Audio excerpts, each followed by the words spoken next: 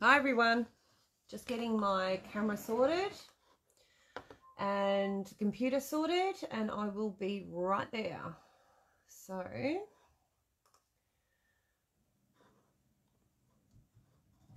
alrighty. So welcome. I know you can only see half of me, but that's okay. You don't need to see me for this, you need to see what I'm doing. So what I'm going to do is that little piece that I did yesterday with that template that I had for the cathedral windows, this one, I'm going to actually use this to quilt on. So I thought, well, this is a good way to explain to you how you can actually do it on something that you've already got made, or you could do it block by block, however it suits you. So because you can make this up into bits at a time, I thought this is a perfect one, and it's a quilt as you go. So you can either quilt it before you put the center bit on, or quilt it afterwards like I'm going to do. Now you're going to see the thread because it's black, and I'm going to just allow that to be. But when you're actually quilting this, you would quilt a soft pink or a white, something that will blend in nicely. Hi from grandbaby sitting duties. Hey, g'day. Hi, Liz. Hi, Doreen. Hi, everyone. Hi, Naomi. Good morning, everyone. So, so just to let you know, that's what I'm going to quilt on. I've got a couple of templates here. I'm also going to show you a little bit of a beauty about these templates, which some of you have already seen before. Hi, Janine. Hi, Liz. Now, these templates, they're like a soft one. I have got something in the wind, but these are great for you know, your beginner as well. But this will give you an idea. Now, I sort of looked at some of these that I had already open. I mean, I've got hundreds of them, but the ones that I have in my stock, I just sort of looked at and went, okay, well, will that fit in? That actually, this one here could actually fit in. But what I find is that the flower would go over the top of the cathedral window each time. So it's probably a little bit big for that. Morning, Ellen, Karen, and Claire. Good morning, everyone. Who I have nothing from grandson sitting top. Okay. So yeah, so that one I'm going to pop aside. It's not one I'm going to use today. This is another one I thought I could put a little bug in each one or something like that. So that's a possibility. And the other one I thought of was this, but again, it won't quite sit where I want it to. I would have to tweak it a little bit. And for this demo, I don't really, you can see here how it sort of sits, because I can see from the darker color, see through it, that it sits past my cathedral windows. So I don't really want to do that. So that one's a no too. So we're going to do a couple of bugs. Good morning, Claire. So now I just got to pick which one I want to do, and I could do one of each in each thing. But what I'm finding is the butterfly, its wings, I would have to again tweak that because the wings sort of sit over the top of the actual, you can see they sit straight over the top and they go, there's my thing. So I would have to stitch over the top of my windows again. The bee sits in there beautifully. And the dragonfly, again, just, I mean, the tail goes over. You can just see the tail going over here. So I'm going to go with the bee. The bee seems to be the one to go with. Now, these templates are quite easy to use. There is a technique in using them, though, and I find a lot of people will think because they're called pounce pads that you have to pounce them. The only pouncing is to get the powder from in here, which is where we put it. It's like a well, and then out to here, and to get it out you pounce it in your hand. That's the only pouncing you do. These here, if the grandies get a hold of them, you can, you know, as long as you don't cut them, you can use them for screen printing and that sort of thing, and they iron out nicely. You can also put them in the dishwasher or washing machine, whatever, because they'll withstand the heat and that of that as well, and they do iron flat. Could you leave the tail off and make it a butterfly? You could, absolutely. Yep, absolutely could. Still need to, I'd have to just round it off. But I thought for today's little episode, I thought I would do something that I don't need to tweak. So the bee is going to be the one. So we're going to do the bee's knees. So he fits in beautifully. I'll pop it on this one. You can see sits right in amongst that window, just nicely. So what I need to do now, once I've chosen the template, and I can make him go different directions each one, or I can make him go the same way. I can adjust it around so that each one's different. It doesn't really matter. The end result is the same. It's all quilted. So I'm going to pop him there, right there, and you can see I've missed all that darker part there. You can see that's the window, the window's edge, and I'm wanting to come inside that. Now, once you've got your powder down into here on that thing there, I'm using a blue because the white and the pink will just disappear. So put it down and swipe. You can swipe twice, 3 times. Don't move your template until you've swiped properly. Take it off, and there's your design. You can see he sits in there nicely. I can't get rid of this thing. It's driving me nuts. So that's ready to go. But what I do is I just shake a little bit of the excess off. Just a little. So it's a little bit fainter, but it means that I don't have a huge amount of excess chalk bouncing around. Now, I've got my foot quite loose. I'm going to move this camera. He's cute. There you go. Hopefully, oh, there we go. A little bit on angle. Try that. Hoping it doesn't fall. So I'm going to put my foot in the down position, and I've got that loose for a reason, because I want that to sit on that fabric like a duck on water. I don't want it pushing down, and I'm using a ruler foot because ruler feet don't bounce. You don't want it bouncing, because the more it bounces, it's going to bounce your chalk off. So tighten that up nicely. Not finger tight, okay? Finger tight is too loose. I'm still leaving my screwdriver here just beside me, because sometimes when you start stitching, it pushes the fabric down, and that means that I have to adjust that foot again and drop it down a little bit more. Now on this template, I can see I have to start here or here. It's going to be in 3 lots. So I'm going to do the head and body, and then the 2 wings, and there's 2 cut-offs, there's 2 stop and starts. So I'm going to start here and work my way down. So I'm going to put my foot down. This will work the same on your standard sit-down machine. I'm actually just going to manually get that there. I want to bury that thread. I can always trim that off. Now I've got my feed dogs moving, so I'm going to stop them in a minute. So put your feed dogs down and your needle down. Hi Terry, how you going? Got my gloves on. It's really important. I try not to touch any of the chalk with the glove because it will rub it off. Now, I tend to go reasonably slow, not overly fast, but the first couple of stitches I just take just to get my speed, and then I just follow it around. Now, once that chalk line's gone, no one can see if you have or haven't, hang on, I just need to lift that up off that, yep. Have or haven't gone on that line. Okay, so just remember that. So if you go off the line, don't panic, just keep moving.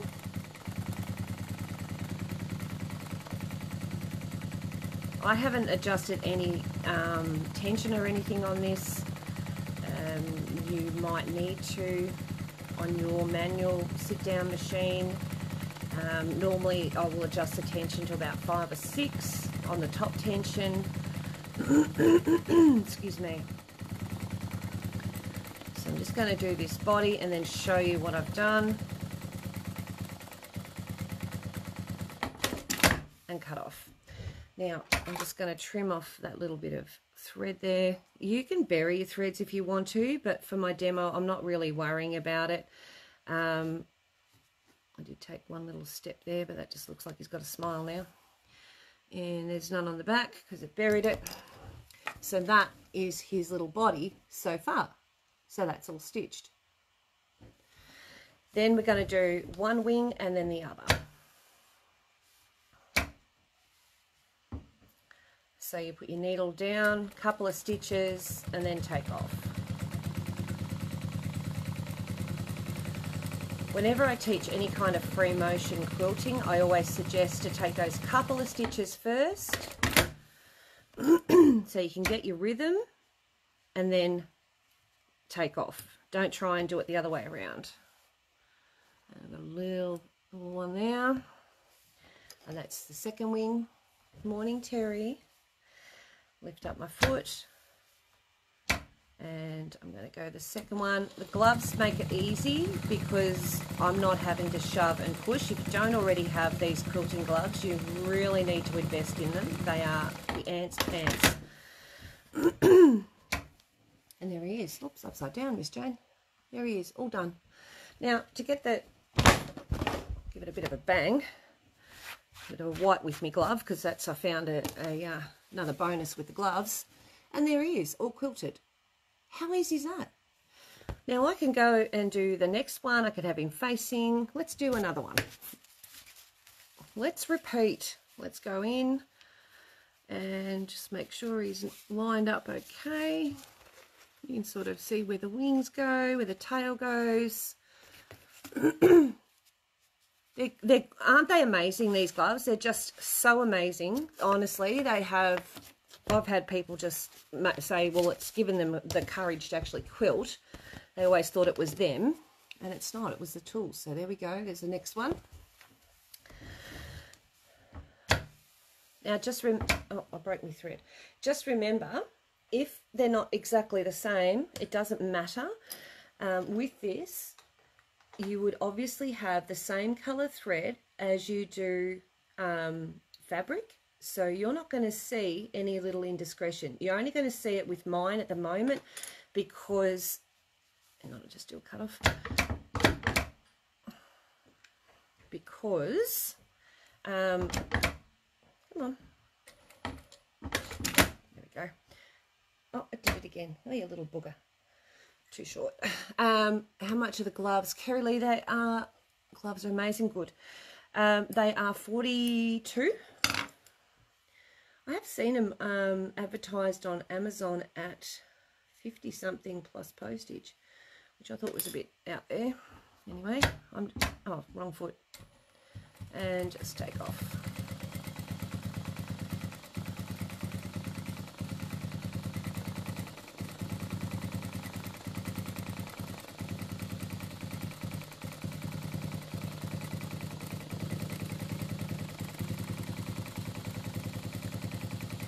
So this one I didn't quite get enough of the chalk off, so you might see a little bit of chalk residue as I'm sewing, floating around, but that's okay.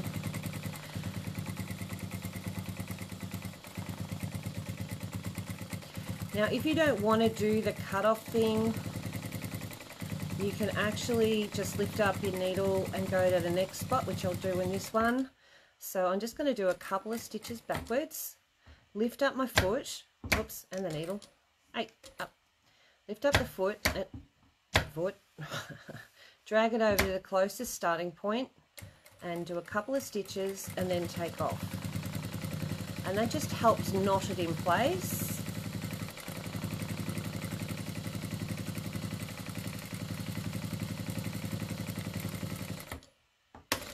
Oops, I cut off, doesn't matter. We can keep going. But if you notice, I'll always do those couple of stitches when I first start, just to get my rhythm. And there I go. So you can see there, what the first project that's really got me excited to start sewing again. Can't wait for the template to arrive. Oh, that's awesome. Yeah, absolutely, Carrie. Yep. So there's your next one. All right, now you can see the residue because I didn't blow enough of it off, but don't stress, just give it a bit of a bang. On the side, get your gloves, wipe off that excess, cut off your threads, and we're ready to do another one. So cool bizzo. And because you've done that forward and back little knot, I did a knot off there, which was a bit silly of me. Anyway. Blind man, I'd love to see it. Where's Jimmy when you need him? trim that little bit of muck off there. And like I say, because I'm using black on a light colour, you're going to see every little indiscretion. All right, so there's the second one. So I've got 2 done. How cool is that? Now, I can go and keep going and just do a different bug each one. I can just have them all facing inwards. You know, it's... Thanks, Claire. So it's entirely up to yourself, but you can see how quick and easy that was to do it. And they don't... See, they're not sitting exactly the same. They don't have to be to make them look okay. You can have the next one facing the other way, facing outwards. So let's do this. Have him face the other way. A bit of a shake. So now he's going to face that way. Let's stitch him out. Oops-a-days. Needle up, Michelle. I've got my shoes on. I never quilt with shoes on, and I've got them on, which means I've got clod hoppers for feet.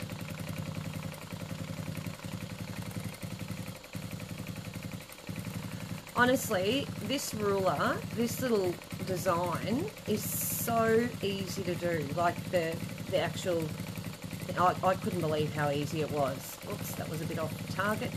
That's all right.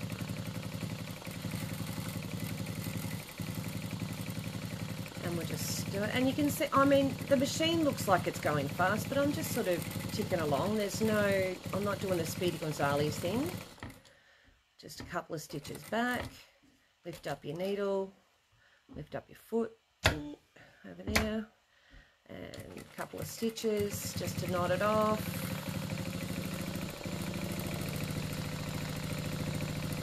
And around, a couple of stitches back, lift up your needle, pick up your foot and move it over.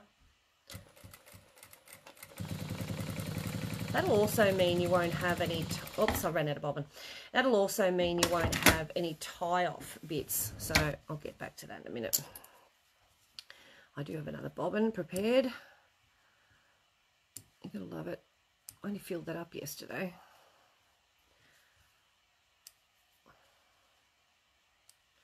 I'll show you how to get back onto the track. So got him almost done. Can I please have a Pounce Pad? I've only got blue. I hope everyone have been absent for so. Oh no, Jennifer, I have missed you. Michelle, I've missed you guys too. Where have you been? You've been to visit the Queen, darling. So I'll just change the bobbin over.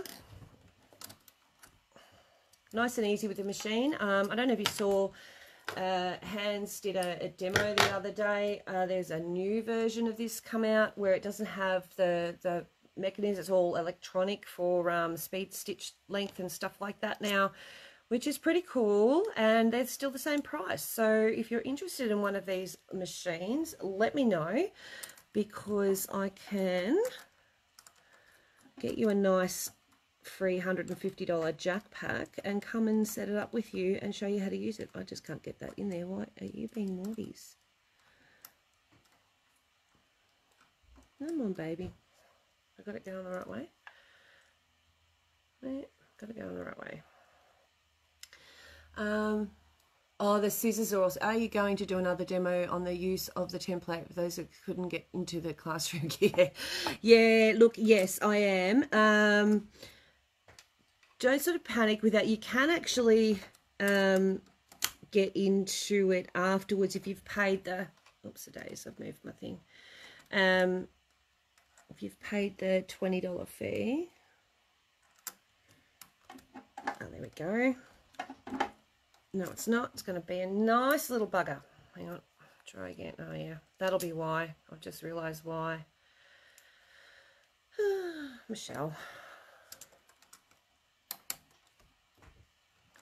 Hang on. Let me do one thing. Let me go needle down.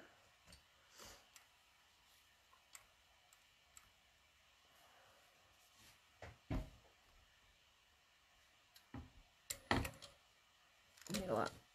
Up. All right. Get that out of there.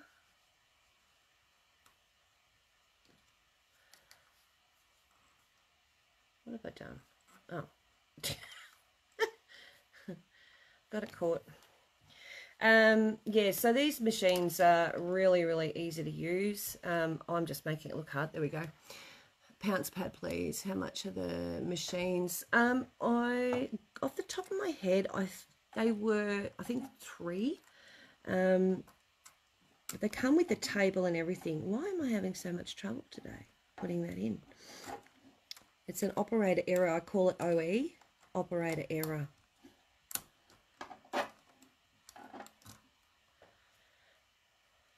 I've got it going the wrong way again. There we go. There, you silly bugger. What the hell? 9 times out of 10 with machines like this. Oh yeah, I had it going the wrong way. It's an OE. Normally is. All right. Okay, I'm going to just top up. I'm up here. I'm putting my bobbin on, and that's going to fill up as I sew. So I'm never out of bobbin. Close that. Now, I'm just going to try and grab that with my fingers. They're not going to grab. There we go. It's got a bit of thread around the needles. It's wrapped around the needle. There we go. I'll grab those orders when I finish the video because I can't sort of see them for looking. There we go. So if you need to reline up, just go back a few stitches, place your needle down manually, and I'm holding on to that thread. And this has an auto bobbin feed, so I don't have to bring the bobbin up if I don't want to. Oh, I think I just broke the thread again. Oh no, I didn't. And I mean, you should bring it up, but I don't because I'm lazy. There we go. Just trim that off the back. I made a bit of a boo-boo.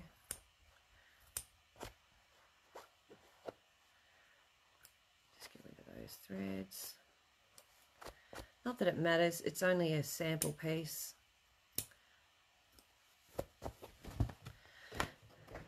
Yeah, I did, it broke a thread. So I'm going to come back here.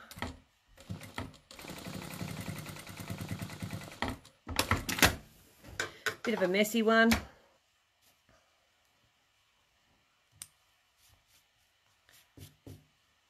But she's done anyway.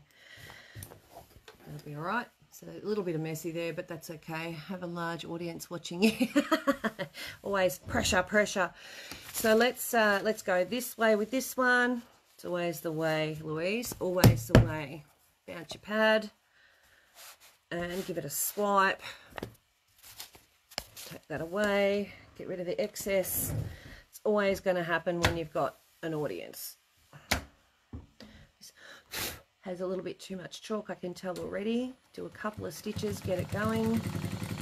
The beauty of this machine is that it is doing the bobbin at the same time. A little bit fast.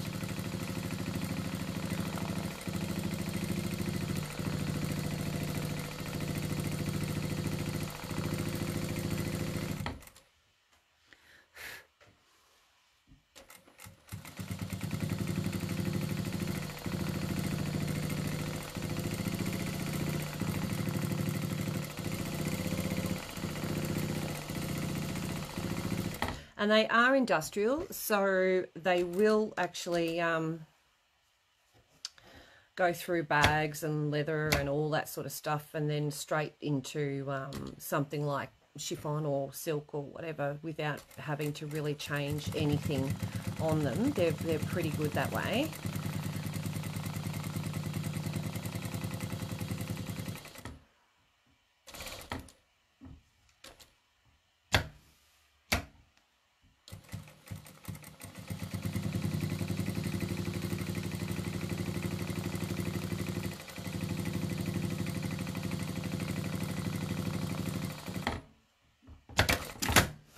Alright, that was better. Take off my little snippets.